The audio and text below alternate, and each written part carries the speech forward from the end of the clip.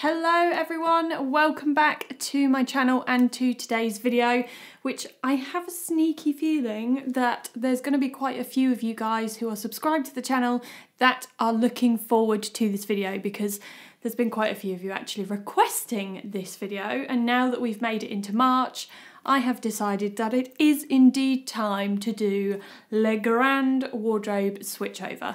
So I film these every single time that I do this switchover. I do a switchover twice a year. So I do it when we're in autumn, winter, coming into spring, summer, which is what today is going to be.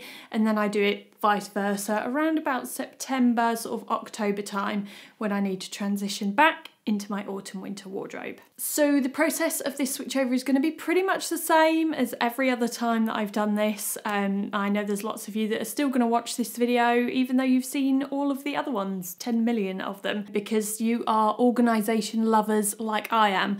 So there isn't really going to be anything new, it's just going to be that sense of achievement by the end of it. The time, because I know we like to time me, is 10:45 AM. So I am about to get started. Sometimes it takes me an entire day and sometimes runs over into the next day. Sometimes I can kind of hammer this out in about 4 to 6 hours. I'm hoping today is going to be the latter of those two options. Now, for those of you who are new here to the channel, you've never seen one of my videos like this before, these here behind me, ta-da, they are my only wardrobes. I don't say only as in, my only wardrobes, but previously I had other wardrobes the same as this in the other room as well, which used to be full, and over the last few years I have been minimising my wardrobe. I know there'll be lots of you that watch this video and go, oh my god, that's a minimal wardrobe. It's not a minimal wardrobe, I have just minimised from what it used to be. So yes, this is basically where all of my clothes are stored. Behind where you guys are currently sat on a tripod, I do have a chest of drawers, but that has intimates, pyjamas, socks, and one drawer full of hair things. So that's what's in there. And then I have two drawers which are in the end of our bed. They have my loungewear, so like hoodies and joggers and that kind of thing. Right, so first things first, gonna give you guys a brief tour. So let's have a look behind the first section in here, and I can just show you guys what it currently looks like. So in section 1 on the top rail, I currently have blazers and a couple of short jackets over here on the left, followed by a mixture of trousers and denim which are merged together from light to dark, because that's how I like to have my wardrobe organised. And then right on the end of the rail I just have a couple of slip skirts and a cashmere lounge set which is in that garment bag at the back.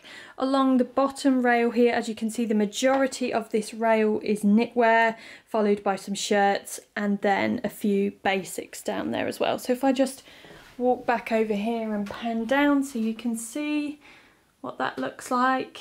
There we go. So that's essentially the main part of where all my clothing is. Now if we move into the second wardrobe in here, this is mainly accessories, and this is actually the only area where I have a full length rail. So this is where all of my coats are currently stored. For those of you who have followed the channel for a long time, you'll all remember my coats used to be in the spare room and I had about 60 of them. Now I think I have less than 20, which is still quite excessive, but I love coats. A little development which has happened over the last, well, probably since the last one of these videos, is that I bought garment bags for my coats. They have a little see-through section on here so I can see which coat is which. And then here along the top, down through these sort of shelving cubes, these are all bags. And then in here, these little baskets are my sunglasses, and then there's some little silk scarves in that one. So again, if I pan back on this one, you can see the whole state. I've just had to get a tripod to prop that door open because it doesn't stay open, but yeah, you can kind of see the general gist. So this is now what I have to switch over. Obviously this section here is going to be the area where you see the most change, because of course I have less coats for spring summer, so this is the section which is going to look a little bit more different. than this one. Right, now you guys have had the preview tour. First things first is that I always, as sort of step number one, if you like, go and get myself a rail. If you don't have a rail to do this with, it's okay, it's not a big deal, you can use your bed. I will also be using my bed, as you will see, but I just find having a rail is also a good additional little thing to have, just for when you're trying to sort of organise things in order, or when you've got things that you don't necessarily want to crumple up. So step number one, get the rail.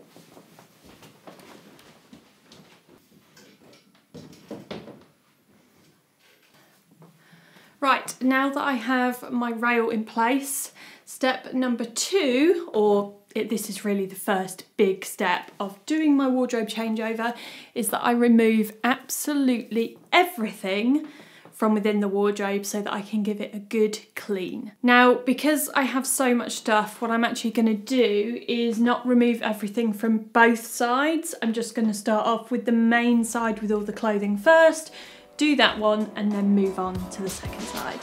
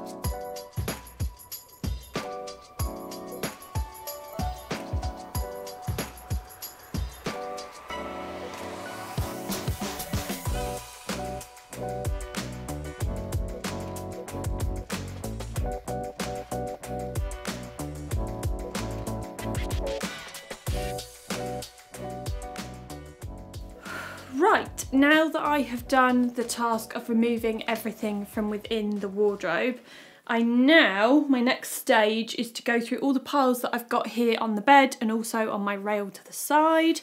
And I'm going to go through each of those piles, which I've kind of taken out in categories, and decide what is going to remain in my wardrobe for spring summer. Now it is early March, so there probably will be a few things which I'll keep in there, mainly things like knitwear, which I will keep in the wardrobe, but maybe in a couple of months' time, as we start to get closer to summer, I may take those out again in kind of another mini wardrobe adjustment, if you will. But for the most part now I'm going to do the kind of switch over to the spring summer pieces which I want to keep in.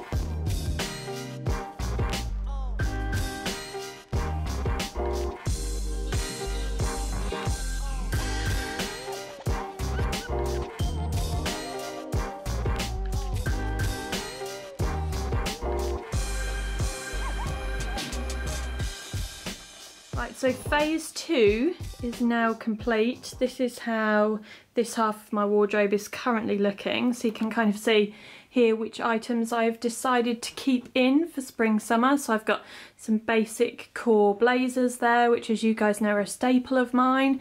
Then I've got jeans and trousers, but I have some more to add from my spring summer storage tubs, which is going to be the next step. So I've still got a bit of space up there. Knitwear, I've kept like a decent amount out. I've got a couple of chunkier styles there just for wearing at home and keeping cozy, and then some lighter styles which I would keep in my wardrobe pretty much all year round, you know, sort of basic cashmere pieces which I would either wear over my shoulder or even in summer take out in a bag if I'm going to be in an air-conditioned environment or if the evenings were a bit chillier.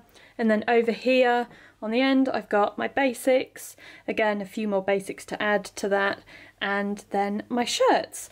And then on the bed you can see the remnants of my autumn winter wardrobe, which are going to be swapped over with the items. I've got some here on the rail as well, swapped over on with the items, sorry, that are in the storage tubs, which you guys are going to see in a moment. Right, so I've just been up in the loft, which is where I keep all of my storage tubs, and I've got down a few. Unfortunately, I've lost one. I damaged it. I dropped it out of the loft hatch by accident, but that one's got accessories in. I think this has got accessories in. This one I've just emptied onto here, and it's got a bit of a mixture of trenches and denim and some linen. But I have done a little bit of sorting up in the loft to save me bringing down unnecessary tubs. So there's things like denim shorts, linen shorts, all that kind of thing, which I haven't brought down yet because I just don't really see the point in bringing down linen shorts, which I'm very clearly not going to be able to wear just yet. So I'm just going to go through the bits. It's really not a lot that I have to add in, but going to go through this bit. And then I think the main change really is going to be footwear, and that's footwear and accessories. Those are the things which I tend to get really excited over. And those are in these tubs here. Right, so what I'm going to do now, because I need to free up some hangers, is I am going to start removing all of the things which I have taken out, like really autumn wintry things, knitwear, etc. I've got some denim over there, blazers and some coats as well. And I'm going to start to remove them from the hangers, fold them neatly, and then start popping them in this storage tub, and then hopefully my other spare storage tub over there. Right, now that I have done that, I've put the majority of the autumn winter stuff that's come out of this wardrobe away. So I freed up a considerable amount of hangers. So basically what I'm going to do now is use those hangers to hang those selected pieces which I've brought down out of the storage tubs. There really isn't a lot, and there's actually a little bit of outerwear like trench coats which needs to go into the other wardrobe. So once I've kind of hung these bits, that's essentially this one done. Then I can move on to the other wardrobe, and then my shoe wall, which is just behind the door here.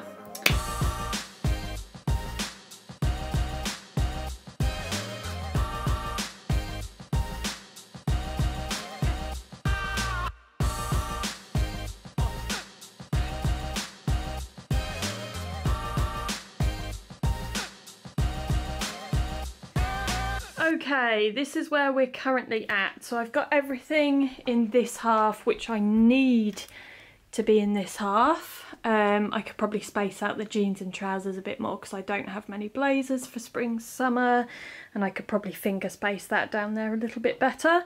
So that is all completely done. So I can close the doors on this side now.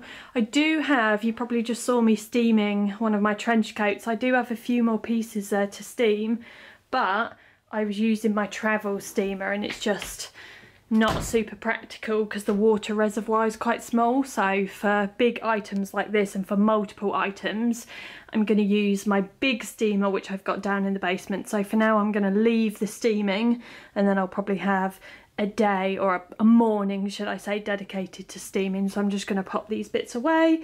But right now I need to move on to the second half, which is in here. And I basically need to go through my coats and decide which ones I'm going to keep out for the next couple of months, and then rejig my accessories because I've got a bit of a storage situation here going on with accessories because I've got some new ones that I've added, and of course I have got, where is it? There, my storage tubs with my spring summer accessories to go in as well. So I need to do a little bit of rejiggery in here.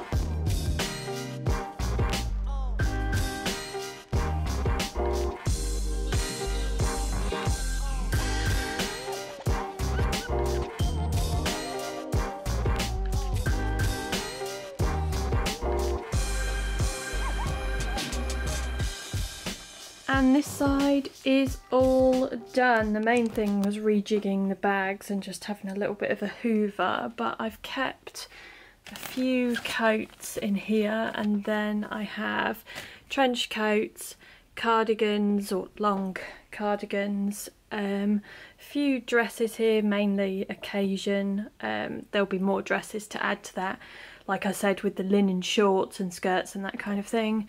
Then on the end it's just my cashmere dressing gown, and then all of the bags. So along the top I've gone for like really big kind of tote bags, and then I've tried to keep them to neutral, kind of smaller crossbodies, blacks. This is predominantly a little Chanel shelf apart from the curator bag on the end.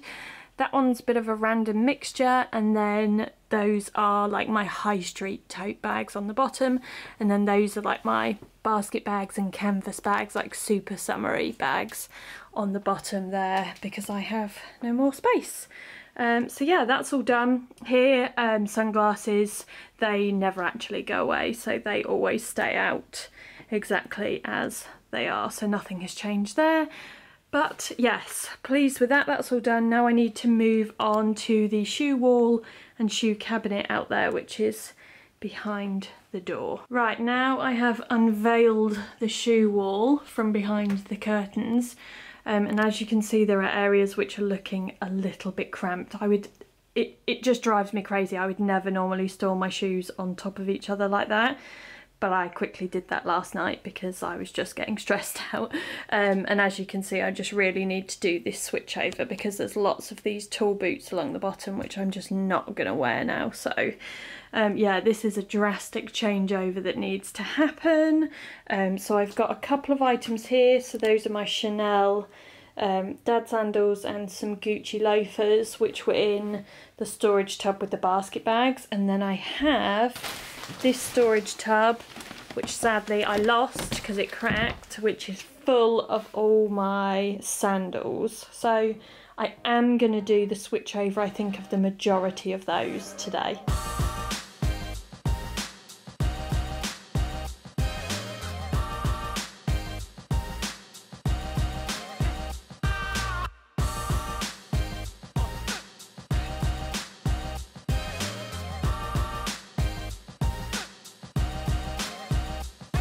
Right, I've finished my shoes. I've just got a couple of, or 5 pairs of boots here to find the boxes for, to put those away. But the shoe wall is looking pretty good. So I've got courts and sandals up on the top with a little bit of space to the side, followed by loafers and other such flats like ballet pumps. And then we go into trainers from here. Obviously, as you can see, I like my trainers. Little Converse area there. And then I've got my 2 most worn and chunkiest sandals on the end. A couple of pairs of boots, which I've kept out. And then my long welly boots. And then if we go out here, onto the landing, this is my shoe overflow area. So in here, this is where I've got all of my flat sandals, because they can easily compact into these little slidey compartments. This one is more trainers, other Vejas which are less frequently worn, and then more trainers again. These are my standard Chucks, which I don't wear as much as the Chuck 70s, which are on my shelf. Now, in terms of the rest of the bits and bobs that need to be put away, I've got spare hangers here, so they can go back into the wardrobes in a minute. As I just said, I've got these pairs of boots to find the boxes for and put away. This tub here is full and can be put away. This tub here, I've still got espadrilles in there because those for me are super summery. And I find that I don't wear espadrilles as much as flat sandals, so those are going to stay in there. And then I've just got a couple of pairs of like winter Converse and then my furry shoe liners in there, so those are going to remain sort of relatively easy to reach up in the loft so that I can access those espadrilles when I want to fully switch those out. And then I've got all my coats and blazers here on the rail, which I need to get a storage tub for to put those in, and then they can go back in the loft. And the time is, let's see, it is 3:15, and although I haven't completely finished, that is pretty much, the shoe wall was the last task of this changeover. Right, I am starting to lose light at a rapid rate, so I'm going to kind of sum this up here and give you guys one sort of full overview, and then I can carry on tidying up all the mess that I've made. But yeah, for the most part, I think I've done a pretty good job. My usual system has worked like a charm. It's a system which I've been using for years and years now, and I will probably never change. So yeah, there we have it. There is the transition from my autumn winter to spring summer 2021 wardrobe. Now obviously I've run through each of these compartments and sections and categories as I've gone along, so you guys can see, you know, what I've kept and why, and what I've not, and what I've put back into storage. So this is it. Now stay tuned to the channel because I am going to be doing some more spring wardrobe videos, so things like spring staples, also sharing with you guys some of the new investment purchases that I've made for my kind of core wardrobe and for my spring wardrobe in general. So yes, thank you as always for watching, and I will see you guys next time.